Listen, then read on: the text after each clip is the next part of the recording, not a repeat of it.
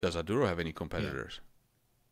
No. Because they patented And it the as CEO even came out and said, we don't have any competitors. We have companies that we can work with, but we don't really have any competitors, because if less than 10% of plastic is being recycled, right. And one other thing that I forgot to say is that what makes Aduro's technology unique is that everybody else is fighting for the same plastic waste.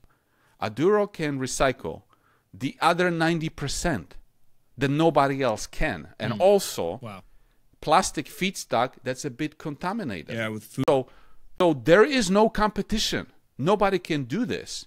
And so from the point of view of business model, if you get your cost of goods sold is a plastic waste that nobody wants. Right.